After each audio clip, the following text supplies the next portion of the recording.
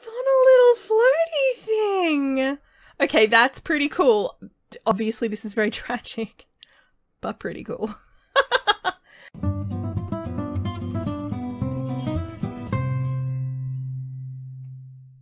Hi, this is Cass from Aussie Cass Plays, and welcome to part 5 of my crime sorority challenge. Now, it's actually Sunday lunchtime. We're picking up at the end of the weekend because I had the girls all do their homework and all do either their term paper or presentation that they had to do. I think the only one who hasn't submitted the term paper they had was Maya, and she's actually doing it now. Now, Addison and Giovanna are talking about how Addison's saying she's going to go visit Jason and Cassidy, and Giovanna's like, oh, you know, trip to the beach, that'd be awesome. And Addison's like, look, I'd love for you to come. Oh, Sakina's just appeared. I'd love for you to come, but I need to talk to Jason and Cassidy, and it's going to be a bit awkward, and I think maybe I should just go on my own. And Giovanna, I think, is maybe a tiny bit, like, hurt by that.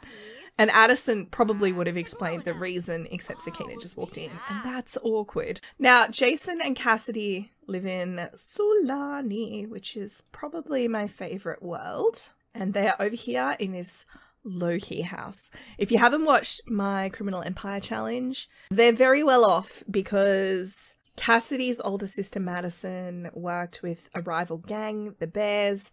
One of the members of that gang had actually legitimately won the lottery before I set the gang up. It was Lex Moyer, who is now no longer with us. And they had over 1 million simoleons in their household funds. And when Madison and Cassidy, with the assistance of Jason and Addison's family, left the gang, they took all the money. So this is proceeds of crime right here. Addison's arrived in beautiful Sulani, and she's giving her brother a hug. And like, hey bro, how's it been? How's everything going? You know, have a bit of a chat. And she's basically slowly working up to asking about how his relationship is going with Cassidy. So she's talking about, you know, grades. And then, oh, it was great to see you when you came by the other day. And, you know, I was wondering why you were in Brightchester. And he's basically saying, oh, you know, I was in the neighborhood and maybe Dad asked me if I could check up on you, which actually makes sense because, you know, Alex shows up and Addison's all like, hi, Dad, and puts on a good face. But I think maybe Alex wanted Jason to, like, report back. Whether Jason actually reported back that she was having a cake party or not, I don't think he would have. But she's asking about Cassidy and he's like, I'm so in love with Cassidy. And she's like, oh, that's great. So I'm now going to have her... I'm now going to have her try and find Cassidy. I didn't do this. This is actually the game. This is the guy that Madison and Cassidy stole the money from. And when I loaded the lot, he was actually standing over here talking to this person. So he may have seen Jason standing at the front of the house. He knows Jason, he knows Addison. He's been in the same place as both of them before. It's possible he actually followed Addison here. So could be some drama. The dude is violent. He almost killed Nadia once before. Nadia obviously being the sort of foster mum of Giovanna. Now we are going to come up here and get to know, because, you know, we'll get to know little Cassidy, try and find out more. We'll offer her gratitude, and basically we're trying to... Oh my god, why does the floor keep disappearing? Oh, it's because I haven't knocked on the door yet. Yeah, that'd do it. Come knock on the door. So I'm going to have her come up and have her talk to Cassidy because Jason's gone inside, which is great. Because she wants to ask about the text message. Remember how she got a text message from Cassidy basically saying, look, I'm so in love with you. Now I'm retconning that message slightly. So the message said, I'm so in love with you, baby. You know, hey, you know, get back to me, kind of... Yeah, that kind of thing. So Addison is going to be basically like, so what's the go? Oh my god. And Madison's just come out. Madison, can you go for a swim or something? Like, for real. Maybe she could go jogging. It's like, this is a private conversation. Get out of it. So this is Madison. Obviously, Madison and Cassidy have both had makeovers since the original challenge. They actually were much more similar to Sakina in their colouring, but they're in disguise because they're in hiding from the guy who was just standing on the beach. ask about Jason, because if she comes back with I am totally in love with him. Come on. She didn't. I thought I cued it already, but she didn't. Oh, she did already. She's so in love with Jason. There's an ask for reassurance. We'll see what she says. But what I'm thinking happened is Jason and Addison have the same surname. Maybe it was an accidental text message. So I think what Cassidy is saying, because that was like, do you feel happy around me? And Cassidy's like, no, I don't know you that well. So the way I'm interpreting that is Cassidy accidentally sent a text to Addison that she meant to send to Jason. And she's now realizing she sent it to the wrong person. I think Cassidy would be super embarrassed by that. So she's like, oh my God, I am so sorry. I don't know what you were thinking. You know, you must have thought I was the absolute worst and that I was cheating on him. And oh my God. Like, so she's super embarrassed. And yeah, Addison's going to be like, oh my God, thank you. That is such a relief. I was really worried. Because the thing is, I know that message from Cassidy actually used Addison's name. But it was a mod. There was no reason I could see why it would happen. And the thing is that Cassidy and Jason actually have max relationship. Oh, there's little Madison jogging over there. That was Shark, and he went right past her. Okay, stuff's gotta happen now. I can't let that go. So what I'm gonna do is I'm actually gonna add Shark real quick to our family just so I can control him, because he would have to recognize her. He literally walked right past her, and yeah, her hair's been dyed, but her face is the same, and she knows him, and she's like side-eyeing him like, yeah. Now he's also had a bit of a makeover. He's cut all his hair off. He's had a Solani style makeover. I gave them all Solani makeovers. And I think he would definitely want to do something to her. She robbed him of 1 million simoleons. So I'm going to actually have him declare her his enemy, like right. Straight up do it. Shark, get back here. Okay, it's taken a bit of doing, but I've got him back on the lot. Because he disappeared, I'm going to have him... I'm going to say he pretended he didn't recognize her. Now, here's the thing about Shark that you won't have known until now. He's actually a mermaid. Hence the name. He's not a good mermaid. Let's put the walls up. He's got mermaid powers, and we're actually going to test one of them out. So Shark's here in the water, and it has dry scales. Oh, it's because he just used a power. I was going to say, why? He's in the water. So, oh, look at his teeth, guys. I've never shown you guys this before. He is an evil mermaid. Evil mermaid. So he's using his mermaid powers, and he's calling Madison over to the water. And then he's just waiting. So she doesn't actually know he's a mermaid. He actually kept that really, really secret. Now, in theory, this should actually summon her to him. So it works like call over, but it gives them like a negative moodlet and stuff, apparently. I've literally never used this power because the times I've played with mermaids, they've been good people. All right. I love this new focus camera feature, by the way. If you didn't know with the last patch, you can click on a sim in your relationship panel and go focus camera, and it will focus the camera. It's amazing. So I'm hoping the fact that she's in her swimwear means she's actually coming over. Yeah, here she comes.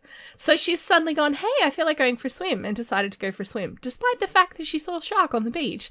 And it's completely illogical, and she actually intended to go inside and warn Cassidy that she'd seen him. But she, has this sudden urge. I mean, it's called Siren's Call. Makes sense that Siren's not particularly known for being nice guys. Now, I'm going to try another power I've never used before, which is the ocean threat one. So she gets in the water, he swims past her, like in his fish boy form, and she suddenly is like, what the heck?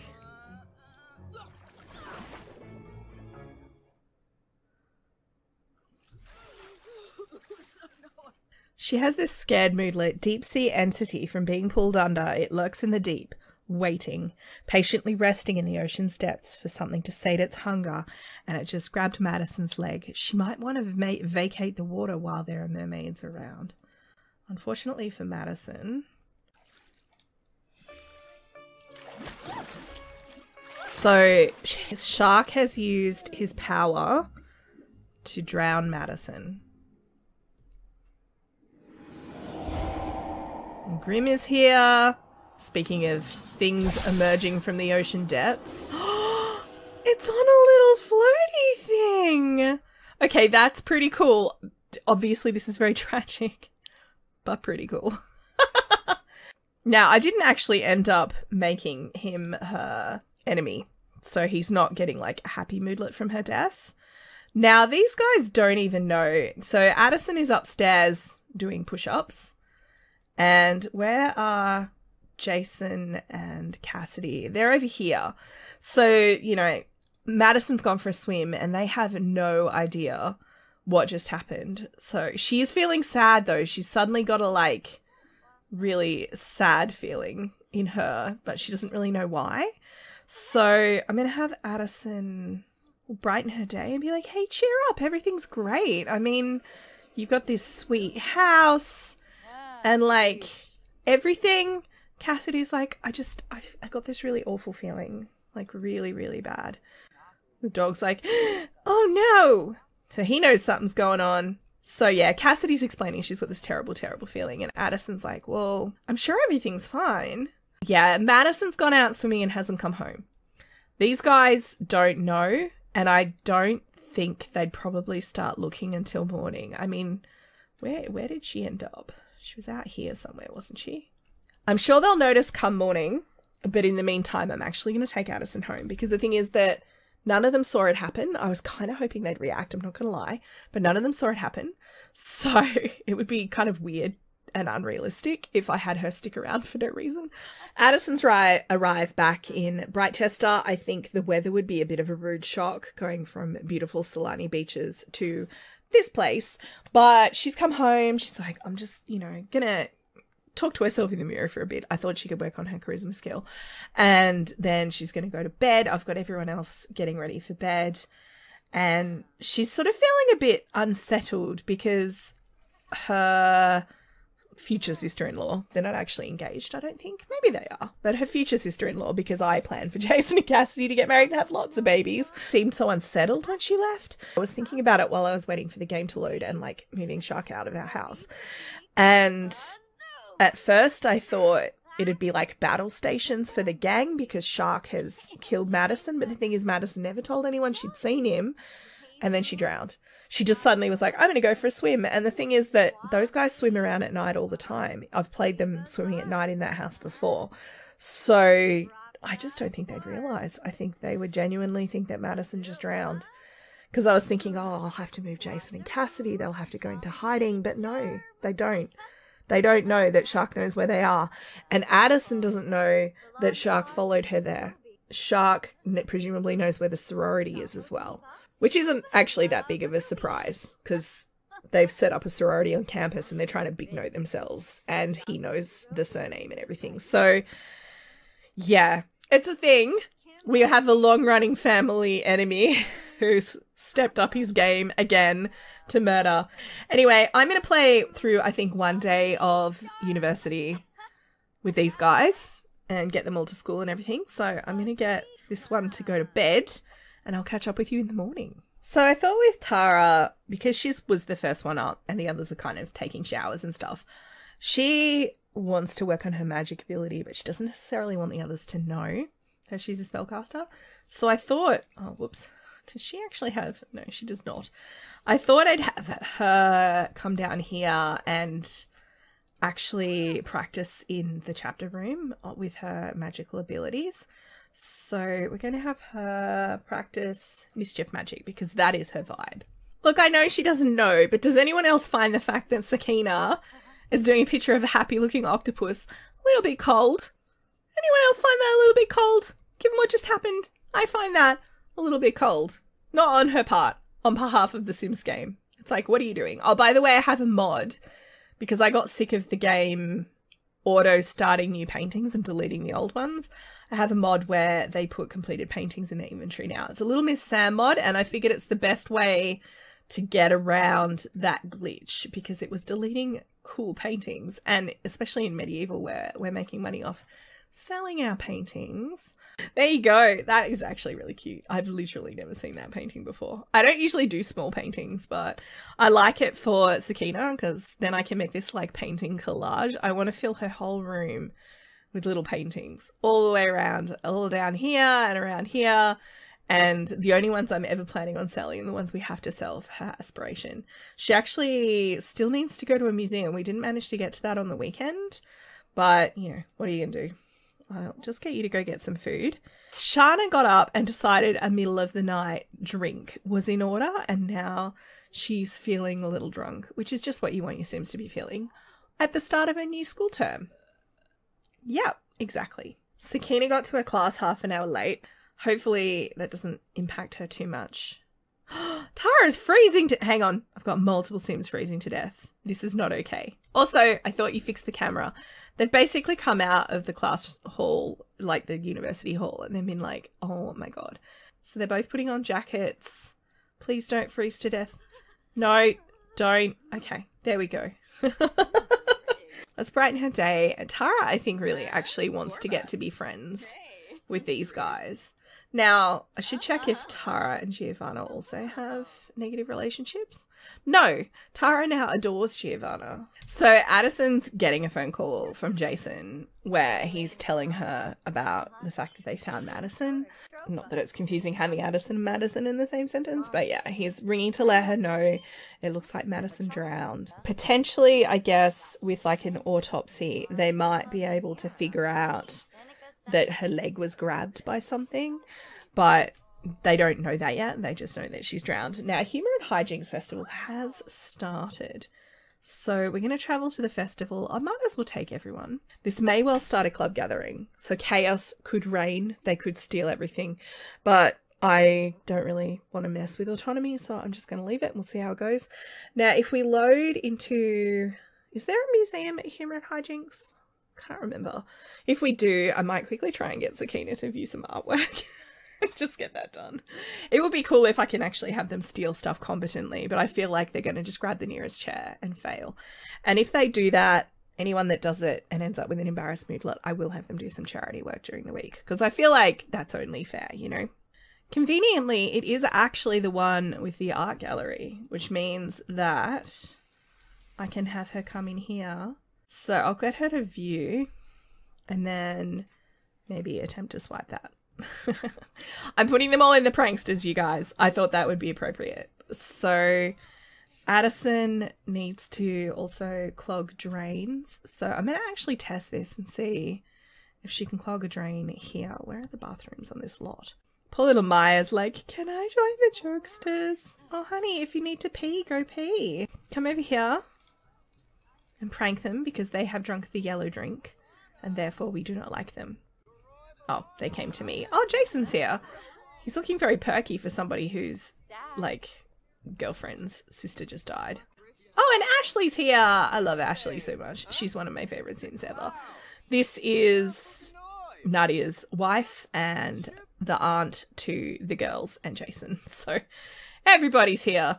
So let us— I want to mischief you. We'll ask your due date and we'll dare you to streak.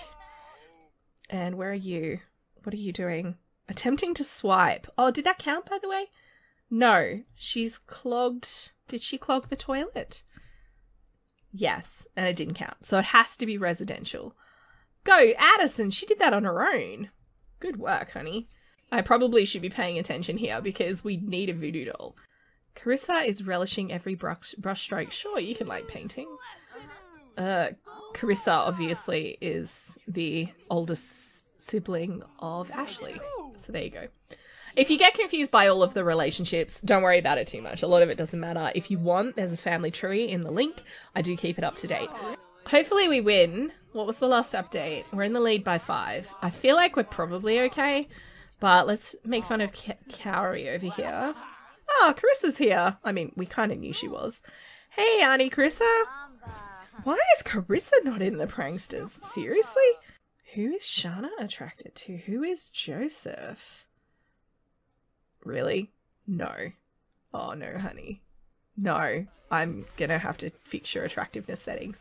She is bisexual, so she's attracted to multiple types, but not, I feel like, wrinkly old men. She's probably not into that. I could be wrong. Impersonate mermaids? Oh, that's cold. Sing the prankster theme song. Okay, we're back in the lead again. That's great. Come over here and swipe this. I'm not actually watching them. I'm just kind of hoping for the best, that we get what we need out of it. Okay, can I get you to come over here and make fun of this person? Because look what they are wearing. There's some nice legs there, but no pants. See, this is what happens when a sim who is in a full body outfit with a hat buys a festival t-shirt. Why don't you put some different clothes on, buddy? Why don't I just put you in that? There we go. Aside from the shoes, he's actually reasonably put together and kind of cute. I'm just saying. Ah, the fireworks are going off. Does that mean we're almost done? We won! We won! A voodoo doll, fireworks, and 500.